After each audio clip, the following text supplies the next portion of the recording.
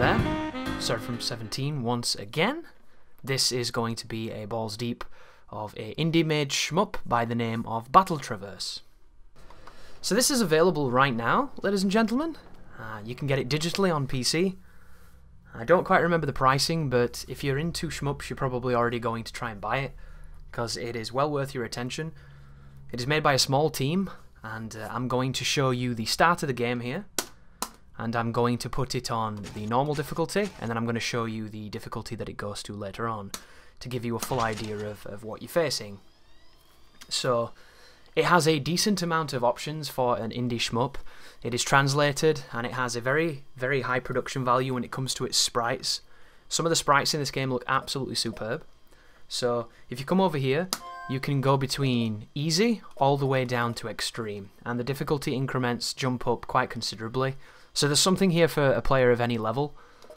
As I mentioned, we'll start on normal. The game recommends starting on hard, and that's something that you can always do. You can have your replays saved, you can show your hitboxes, you can have the music and the configs and everything that you need along those lines.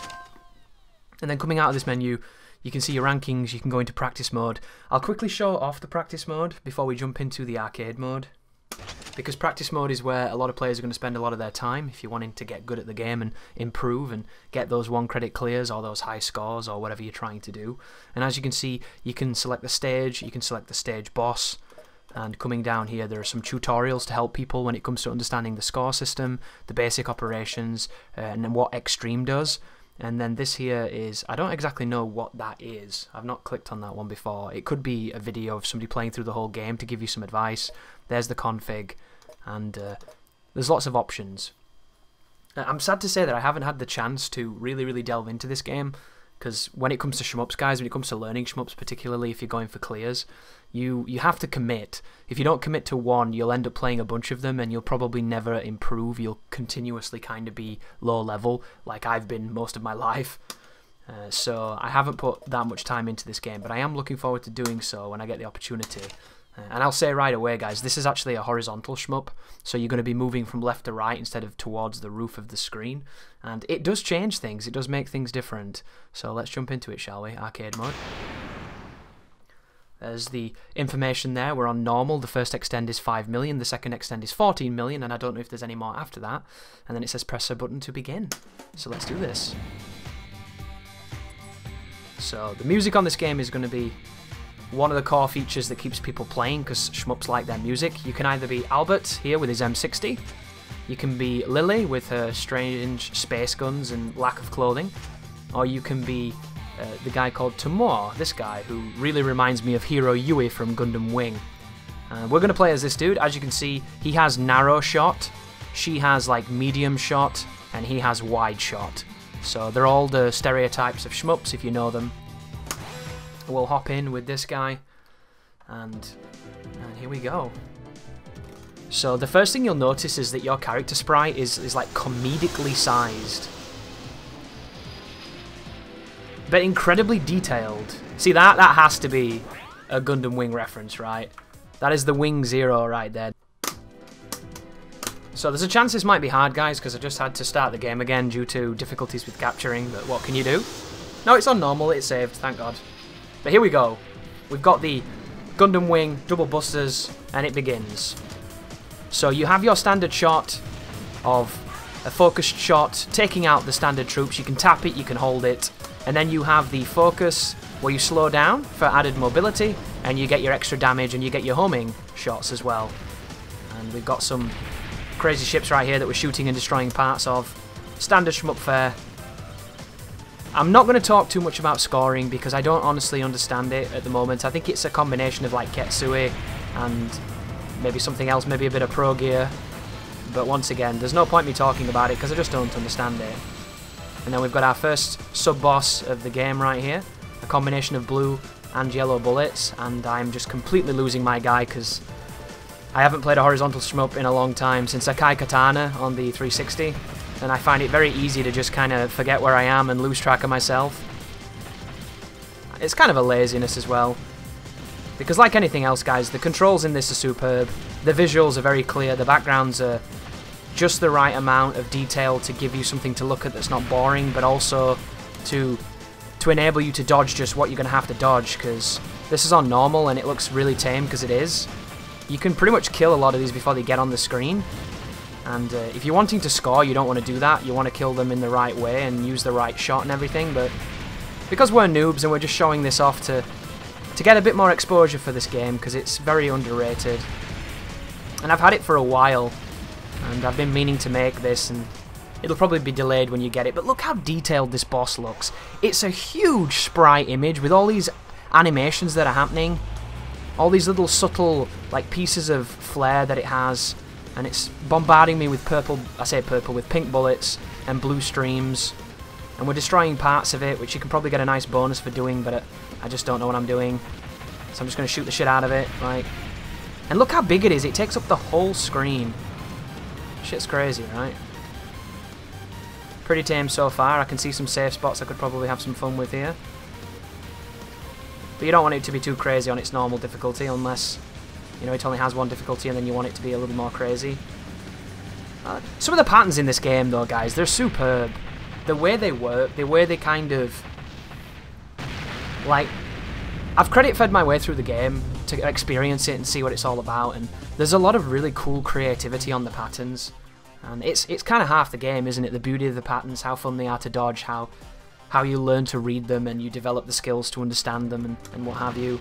We'll play a little bit into Stage 2, but not too far if I can handle it. And it shouldn't be too bad. Stage 2 is generally another stage that's quite free. It's Stage 3 where you want to get scared, but I don't actually know how many stages this game has. It could have an extra stage. Could be a little bit lengthier. Once again, I'm not looking at my hitbox, and I am almost drifting into bullets. You get so cocky, you know, when you're used to playing shmups. Like, I know where I am, I've got an idea of where I am, I just have to glance over every so often to make sure I'm safe, and the next thing you know, you run into a bullet because you're not used to the movement speed, or you're not even used to the game. It happens, it's so easy to do it. Especially those guys when I'm getting close to them and they're still firing. In a lot of games like this, when you get close to an enemy, they will actually stop shooting and give you almost a grace period. And then if you're good enough to get to the extra loops, they take that away. And those enemies, just regardless, are an asshole. But this is very tame compared to what you're going to see after this, because we're going to do extreme. But still fun, you know. It's not easy. I'm still having to keep focused and understand what's going on as we take out the sub-boss.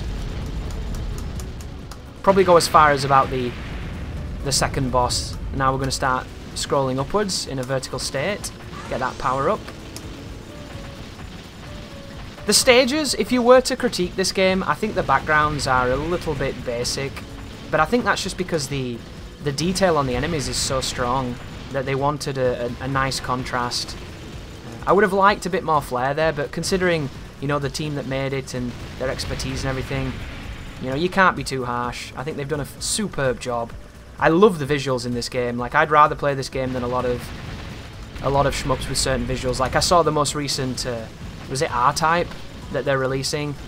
And it's 3D, and it just looks quite, you know, it's got the psychedelic neon lights, which is a cool aesthetic when done correctly, but compared to something like this with the sprites and the charm and the wonderful explosions, you know, if you give me a choice between Horizon Zero Dawn and Metal Slug, I'm going to pick Metal Slug every time, because to me it's just, that's what I love. I love the character and the artistry of that.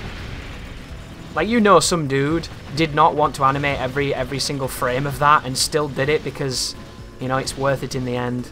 And not to denigrate the ability that goes into, you know, a lot of modern games. They look amazing. They're all animated as well, and it takes a hell of a lot of love and time and money. But something like this, just, oh, I love it. And you can see all the stars popping up as I'm completely fucking up the scoring system because I don't know what I'm doing. There's our bomb. Let's take this fella on. Second boss time. The bosses in this really step up, I found, when I was playing. So it starts off pretty nominal.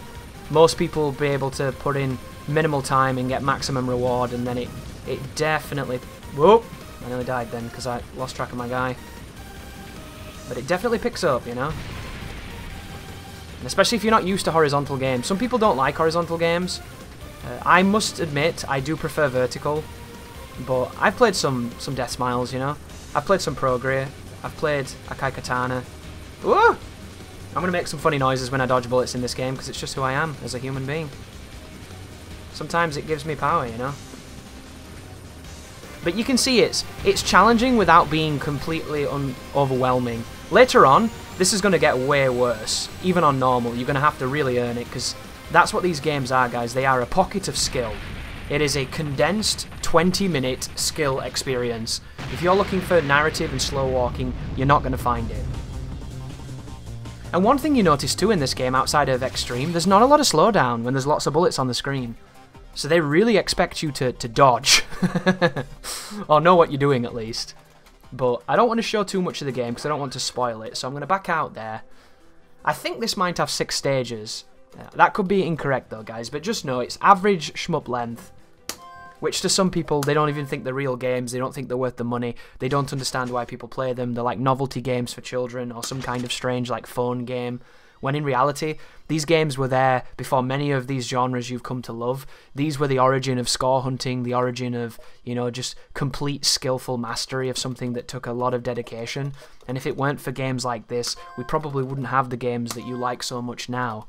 There's a lot of the DNA that came from this genre that is alive and well today. And unfortunately, not a lot of people see it that way. They just think it's this kind of boring novelty game that only like Japanese play or something. But anyhow, guys, let's jump into our arcade on Extreme.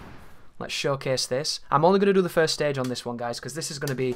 I'm probably not going to survive. Because it gets...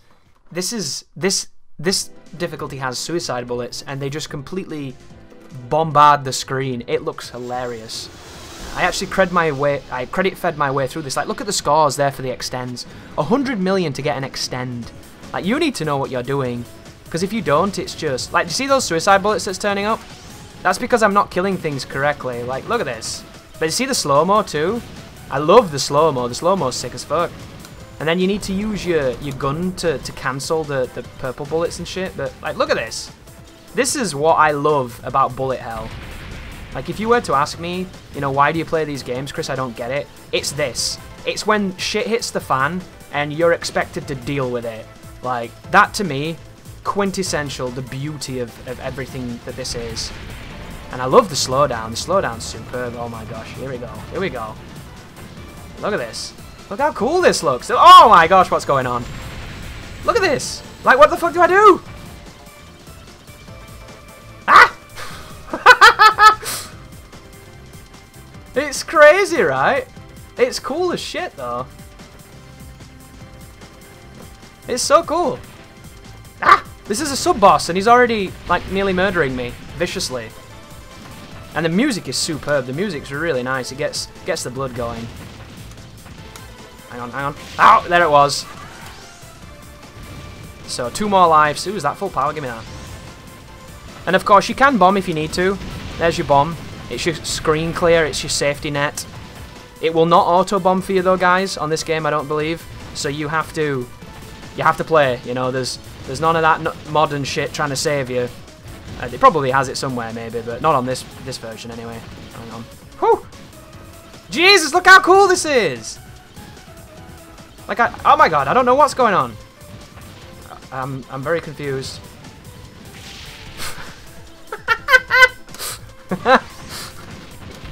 and people have beat this, so you might look at this and think, well, no one can do this. This is silly. Why does this exist? Oh, I just bombed then as well, and I got the screen clear. That was dumb. And now we got to the boss, guys. It can't get much worse, right? Oh, it can. This is the first level. The first level's the easiest level usually, unless it's like mushy futari. So here we go. Stage 1 boss. Oh! The panic bomb. Right, we've got this, right? This should be easy. Should be nothing out of our wheelhouse, this one. I'm going to come down here and hope. Wow. That's dense. That's real dense. It's not the easiest thing to read as well. Here we go, here we go. Oh! Oh! Dude, I'm not used to the character movement at all. Ah! That's the problem, you know, when you're not used to the ship. I can do crazy things when I'm used to the ship, but when I'm not used to the ship... Oh, get wrecked. But I think that's the beautiful way to showcase the game and to wrap it up. This is Battle Traverse. It's available right now. I think that this is a superb shmup at a time when there really aren't that many shmups being made that tickle my particular flavour.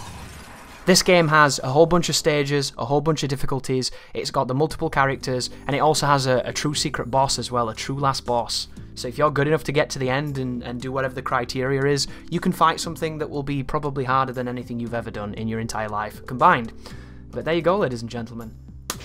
Battle Traverse, an awesome horizontal shmup with lots of love towards cave. If you're a cave guy, this is your game. Thank you for watching, you take care now.